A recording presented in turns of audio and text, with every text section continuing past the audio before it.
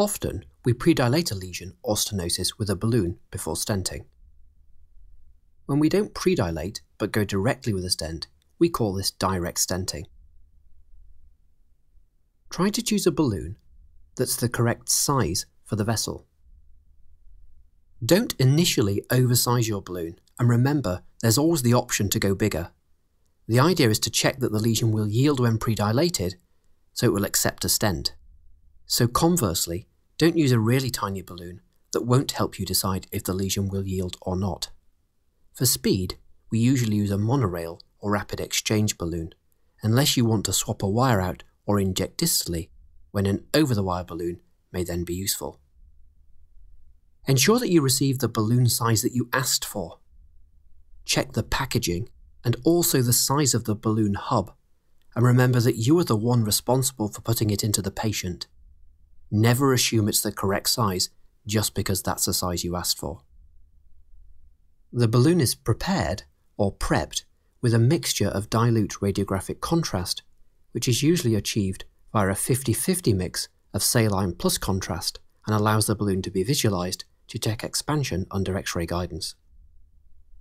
Connect the balloon hub to a lower lock syringe with contrast, invert the syringe and aspirate a few times to remove air from the balloon and replace with the contrast saline mix. Top up the balloon hub with saline and connect to an indeflator device.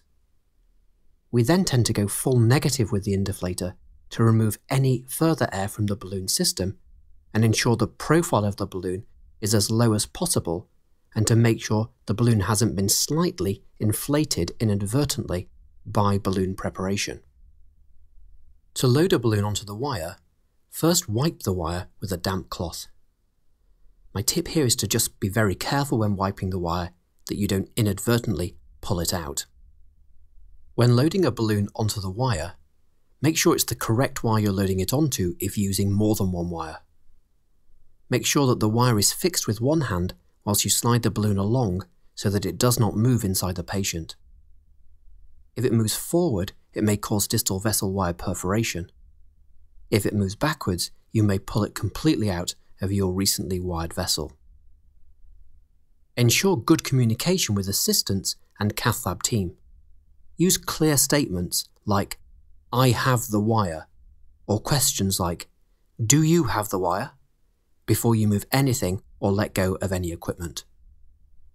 Wire husbandry is a term often used to describe looking after your wire once it's in the correct place. Wires can be slippery and easily move.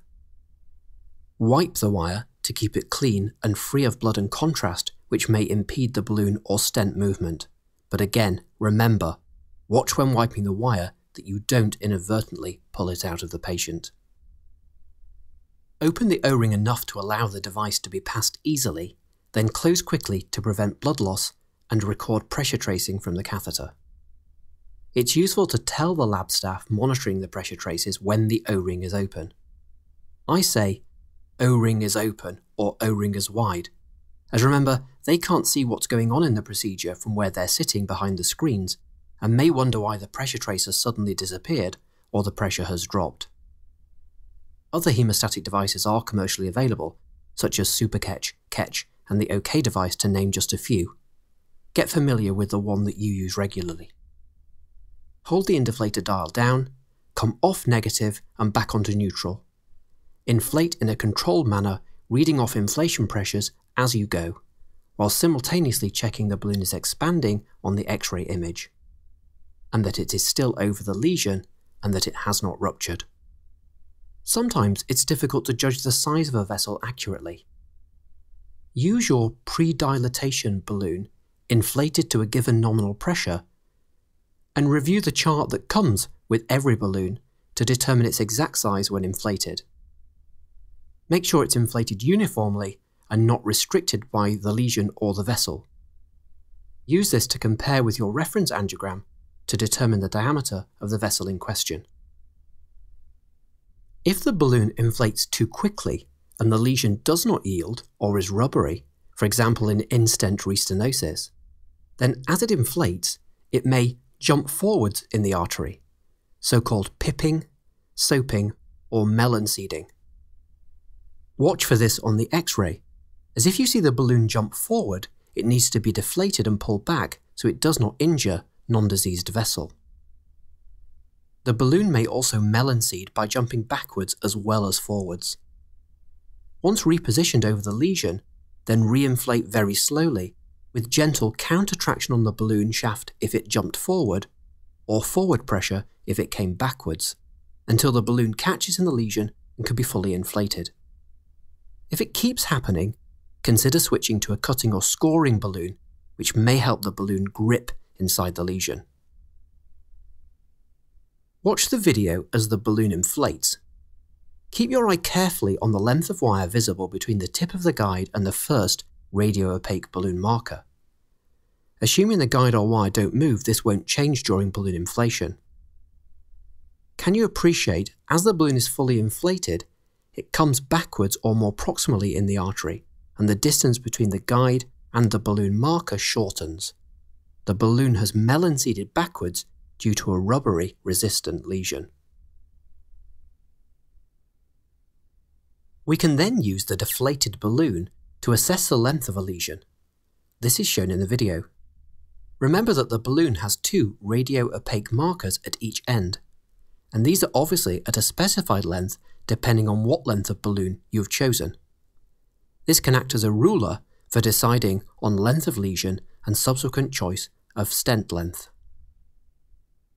If the pressure in the balloon suddenly drops, or you can't maintain a constant pressure, or you see the balloon deflate or contrast enter the coronary artery on fluoroscopy, then it's likely that the balloon has ruptured.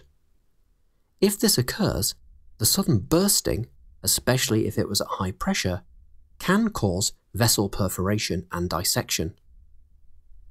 If this happens, go immediately to full negative with the indeflator and remove the balloon from the artery, checking with an angiogram for any damage caused. Sometimes you'll see blood enter the hub of the balloon or the indeflator as you go negative, which confirms the balloon has ruptured. Re-inflating it on the trolley out of the patient will often then confirm the leak if you remain unconvinced. Remember, when deflating the balloon normally, pull the indeflator handle back to full negative and watch for air bubbles coming back from the balloon. The bigger the balloon, the longer this takes. Watch for a sudden rush of bubbles towards the end of deflation to signify the balloon is fully deflated. The balloon can then be safely removed from the artery back into the guiding catheter. So I hope you liked this video. Absolutely make sure to check out the course this video was taken from and to register for a free trial account which will give you access to selected chapters of the course. If you want to learn how MedMastery can help you become a great clinician, make sure to watch the About MedMastery video. So thanks for watching, and I hope to see you again soon.